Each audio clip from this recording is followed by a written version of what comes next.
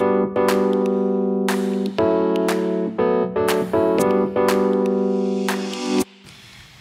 welcome our next presenter, Maria Yuan,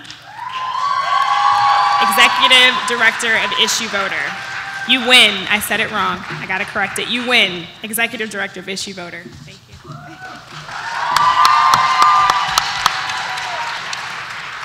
The election is 21 days away. But what will happen 22 days from now? I'm Maria Yuan, founder of IssueVoter, and I've managed a campaign in Iowa and seen how people spend so much time and money on elections. But we are left in the dark between elections when the real work that affects our lives gets done. Take a moment to think about an issue you care about. Is it the economy, the future of our planet, children's access to safety and education? Remember, policy affects every issue we care about, including all of the ones we're hearing about tonight. It has the power to make long-lasting, large-scale change. Yet, it's impossible to keep track. Congress will introduce over 20,000 bills in the next session that affect our lives. How many have you heard about?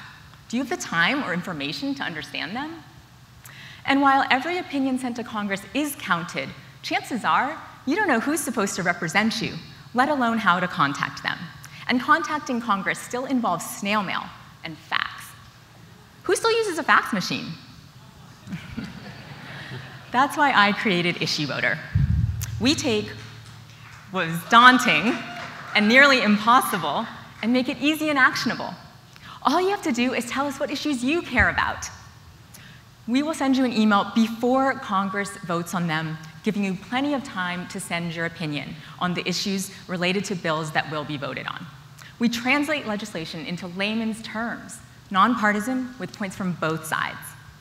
And just one click sends your opinion directly to DC.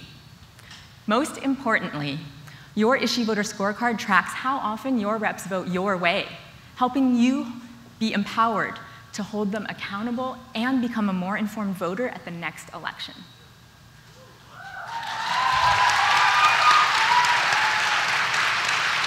Before IssueVoter, this might take 20 hours of your own research. With IssueVoter, it takes 30 seconds. This matters to me because my dad's family fled communist China, where voting and democracy do not exist. Growing up in the US, I watched my parents vote in every single election, even the local school board. They know how precious that representation is. And today, people are using IssueVoter in all 50 states, all 435 congressional districts. We have sent over 4 million alerts and opinions. As a direct result of using IssueVoter, people are exposed to new viewpoints and motivated to vote in the first place. At a time when America can feel divided by partisanship, IssueVoter provides a trustworthy, user-friendly way to be informed, be heard, and be involved in the decisions that affect all our daily lives. So what's next? We're raising $142,000, or I should say trying to raise $142,000 to take what we've accomplished at the federal level and replicate it across every single state. This is more important now than ever, as more and more issues are being left to the states to decide. And states introduce over 120,000 bills every year. We'll start in Texas because it's home to over 29 million with many diverse opinions, and urgent because the Texas legislature meets in 2023 and only passes laws every other year. Our second goal is to add language translations to IssueVoter. Today, 67 million Americans are completely left out because English isn't their first language. Would you want your family to be left behind? We don't want anyone to be left out.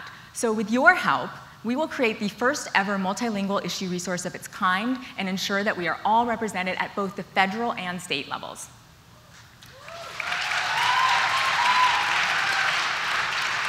Our earned revenue comes from sustainers and partners. Sustainers are people like you who use IssueVoter and support our work monthly. Partners are universities, nonprofits, and companies that get a customized version of IssueVoter that they use to engage and activate their communities. We need your help to create and build these new features that will help people across Texas and the country. then we'll be able to partner with new organizations that care about state legislation or who serve non-native English speakers. So these new programs become self-sustaining at the start of year 2. Judges, I challenge each of you to make your most significant donation to IssueVoter and become the catalyst for a state-by-state movement across the US, starting in Texas.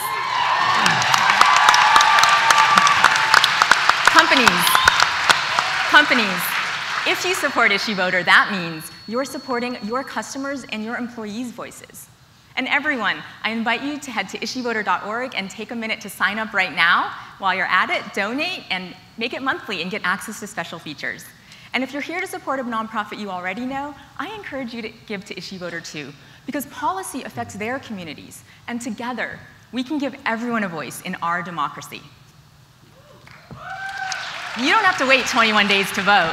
You can become an IssueVoter today and make your voice heard on the issues you care about. Thank you.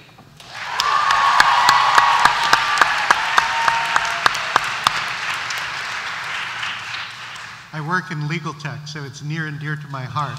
How do you summarize all of the, I mean, it seems like it would take an army of people to so to get a little wonky, bill. maybe.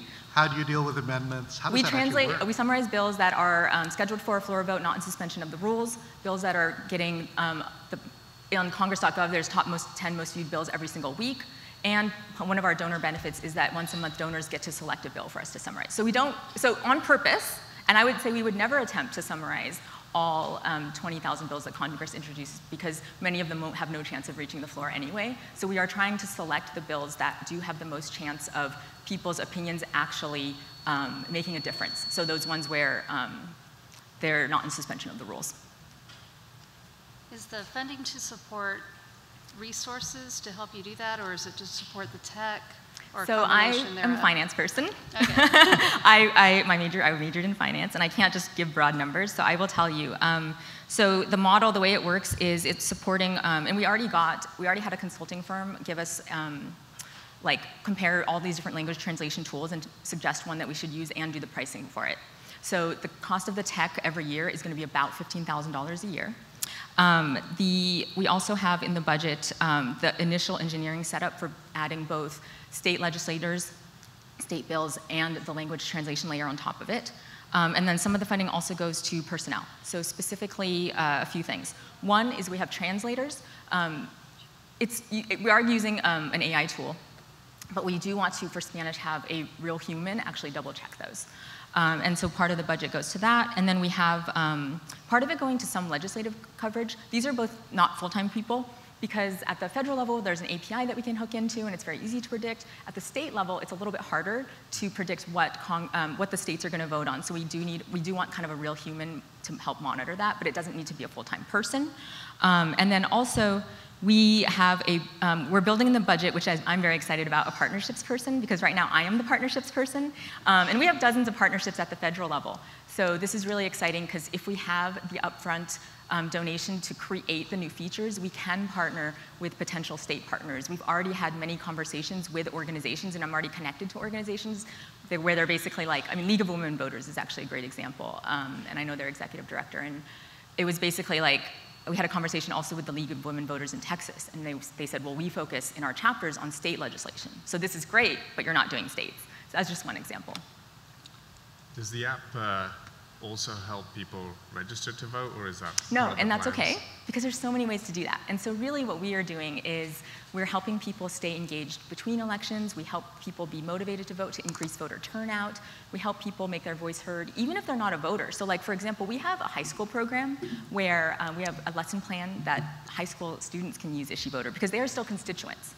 And so they can start to get involved even at a younger age. Why did you decide to focus on Texas first? So some of the reasons, so for example, one is frankly, we're here. Two is it's big. You could say, okay, but California also has a large population and is big, but California is less of a swing state than Texas, so you do have more opportunity to have an impact with the state legislature here because of that. So that's kind of when I alluded to the diverse opinions.